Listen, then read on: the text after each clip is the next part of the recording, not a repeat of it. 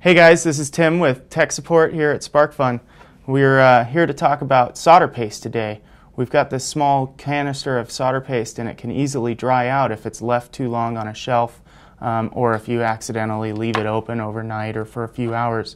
So we want to show you kind of how to rejuvenate your solder paste and make it like new. So we've got 3 solder pastes for you.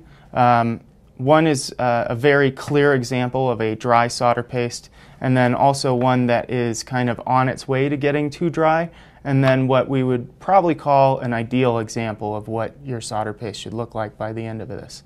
So we're going to take you one by one and show you close up how each of them kind of varies, and then we'll get you to fixing the dry stuff so it looks like the good stuff. I just want to point out that for this example we're using 2 different jars of solder paste.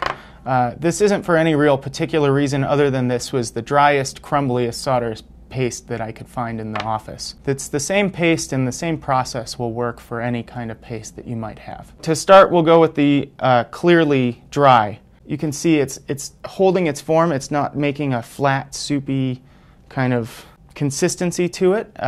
It's holding in one position because it was sitting in a canister on its side, and now just very clearly dry. We'll show you the medium dry. This is just a little too dry. Ideally, we could probably soften it up a little. It's not necessary.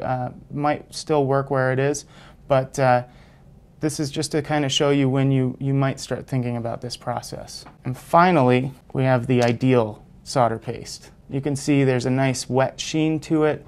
It's not too soupy, but it's definitely a liquid, kind of soft matter.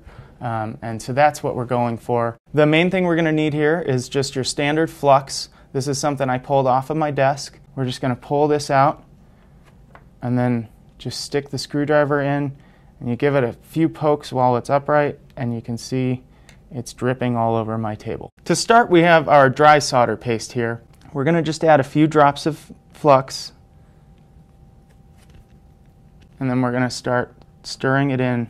And you can see how chunky and flaky this solder paste is right now. Now that's getting better. I'd go just a little farther, I think.